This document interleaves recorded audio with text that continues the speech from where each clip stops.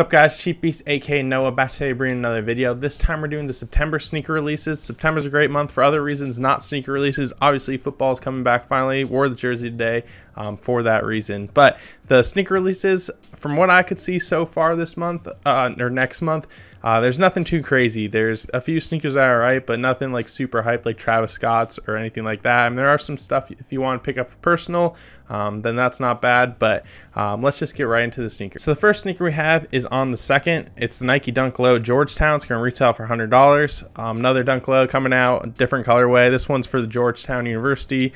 So it's navy and gray. There's a bunch of Georgetown other sneakers and other colorways or other silhouettes. This one's finally on the Dunk Low, so it's a good colorway.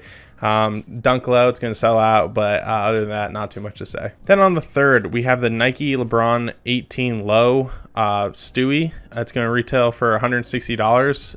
It's actually a PE colorway from 2009. If you guys don't know, it's based off Stewie Griffin from Family Guy.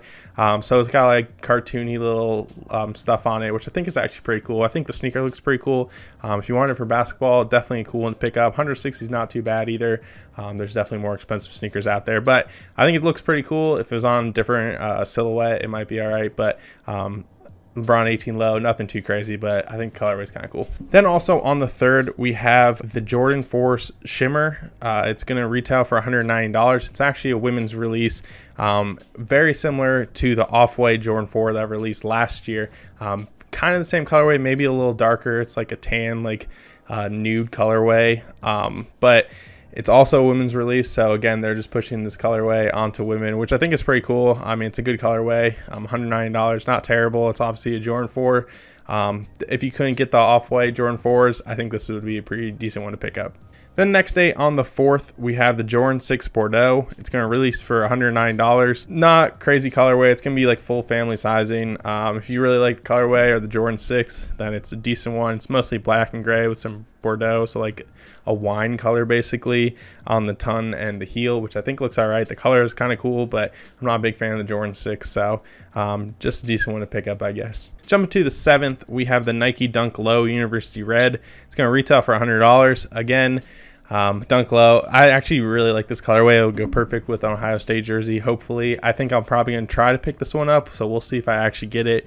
But it's just University Red and white, and then it's also available in some grade school sizing too. So I think it's pretty cool. Probably one of the better Dunk Lows that I like. I mean, I've been looking for something red. I'd have the Jordan 1 Lows, but I don't have any Dunks, so maybe this one I'll try to pick up. Then on the 8th, we have the Fragment Sakai Nike LD Waffle in the gray colorway. It's going to retail for $170. The blue, navy, whatever colorway released last month, and this one actually got delayed a little bit, but it is a collab with Fragment and Sakai on the LD Waffles, so it has like some Fragment stuff on it and also the Sakai like LD Waffle, so it's got that like double sneaker to it. Like I said, the blue colorway did release. I think the blue colorway is a little bit better, but some people really like the gray. Probably one of the best sneakers of the month because there's not a ton of crazy stuff, so definitely one to look out for. Then on the next day, on the 9th, we have the Billie Eilish Jordan 1 KO. It's going to retail for probably $140. This one didn't actually have a price yet, but it's actually collab with Billie Eilish. Billie Eilish is a singer, musician, whatever. It's basically just all neon green. So there was a Nike or Jordan 1 KO the Chicago colorway that released a few months ago. This is actually going to be the second one to be released. It's the Billie Eilish one. Not terrible if you're into the neon green or Billie Eilish. Definitely cool one to pick up, but nothing too crazy. Then on the 10th, we have two sneakers. We have the Jordan 1 High prototype. It's going to retail for $170. This is a women's release. It kind of looks like it's kind of inspired by like a Union or something, so it's got multicolor on it. It's like got gray, and then on the ankle it's like a little blue, I think, and then there's like a perforated line, which looks like you could be able to cut it. I don't think you're going to be cutting your sneaker, but that is something what it looks like. So kind of like the Union, but instead of the like stitching, it's got like perforated line, so kind of cool, but nothing too crazy. It's probably going to sell because it's a Jordan 1, but I don't think it'll go for too much. Then also on the 10th, we have the Joe Fresh Goods New Balance 990 V3 outside close. It's going to retail for $220. So one of the more expensive sneakers that's actually releasing this month. But it was inspired by Joe Fresh Goods' childhood and spending a lot of time outside. That's why it's called outside close. I guess throughout the past year. He's been reminiscing about being outside, being as a kid.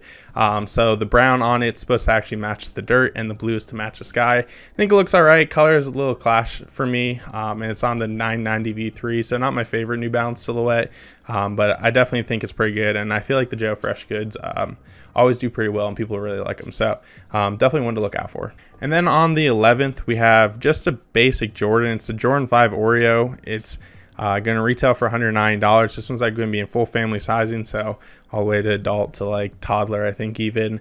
It's the 8-year anniversary of this colorway, as far from what I could tell, and it's mostly just black suede with white on the midsole and the sock liner. I think it looks all right. Nothing too crazy, like it's just black and white. If you're into the Jordan 5s, cool one pick up, definitely one that you can wear all the time. Then we're jumping a week later to the 18th from one that was actually delayed from last month. It's the Jordan 13 Obsidian. It's going to retail for $190.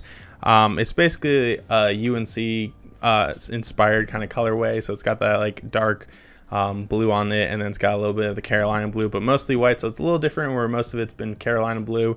This one's mostly white, so pretty decent. Not a big fan of the Jordan 13, but another good one. So then on the 25th, we have maybe one of like the more unique shoes coming out. This one's probably the most hyped up just because of the name, but it's an off-white Jordan 2 low in black.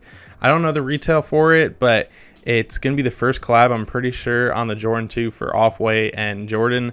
It's mostly black on this one with a little bit of blue, and then it's also made to look worn. So on the sole, it actually looks like it's cracked and has a bunch, like, just looks like it's been worn. The white colorway of this, I don't know when that's releasing, but you can tell a little better, and it's like made to look like it's been worn a ton. And then it also features the Jordan signature on the side. I don't really like it. I think a lot of people aren't big fans of the Jordan 2, and then it's a low too, so it's not even like a Jordan 2 high. So anyone who really loves the Jordan and wants like a hype collab, or the Jordan 2 and wants a hype collab, this would be a cool one to pick up. I think the white colorway is a little better, but I don't think this one's going to sell out a ton. I think this is not one of the best collabs on Jordans for Off-White, but if you're into the look, it's something kind of cool, something a little different, especially for Off-White, but nothing too crazy, I don't think. And then the last confirmed sneaker is on the 29th. It's a Jordan 1 KO in the Storm Blue. It's going to retail for $140. Like I said earlier with the Billie Eilish one, this one's actually like the second like non-collab one to release, or like a more generic colorway. The first one was the Chicago, and it seems like there's going to be more Jordan 1 KOs because the Chicago did pretty well. But this is in the Storm Blue colorway, so mostly blue and black and white. I think it looks pretty cool, and I said in the last time I talked about Jordan 1 KO in whatever month the Chicago released that it was basically a mid, which I found out it's not really true. It's more of like a different sneaker, different silhouette really. Like it's still a Jordan 1, but a little different. It's made out of a different material, which I think it's like canvasy. You can definitely check out a review of the Chicago, but the Storm Blue is I like it more than the Chicago just because I like the blue better, but it's Jordan 1 KO, and it shouldn't resell for a ton.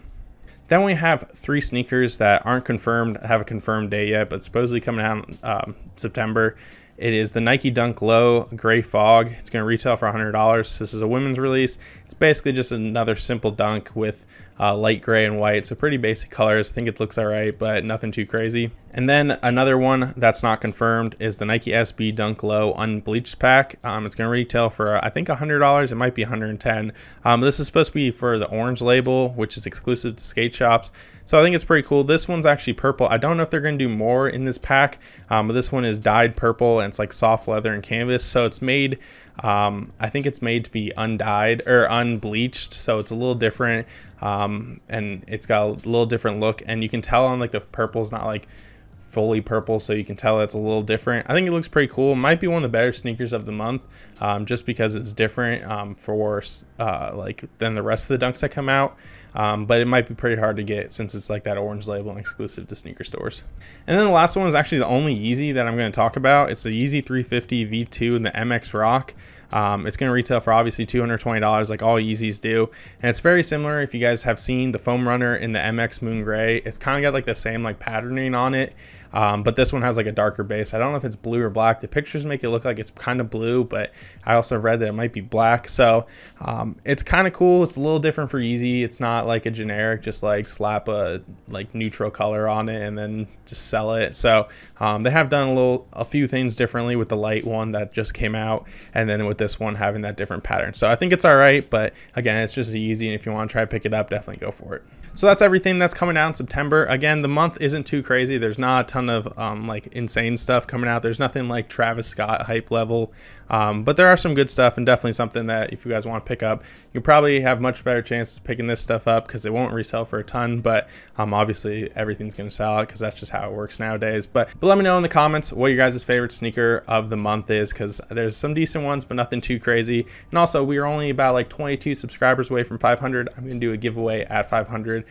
So make sure to hit subscribe, and then we'll be closer to 500. So thank you guys for watching. Don't forget to like, comment, and subscribe. And yeah, I'll see you guys later.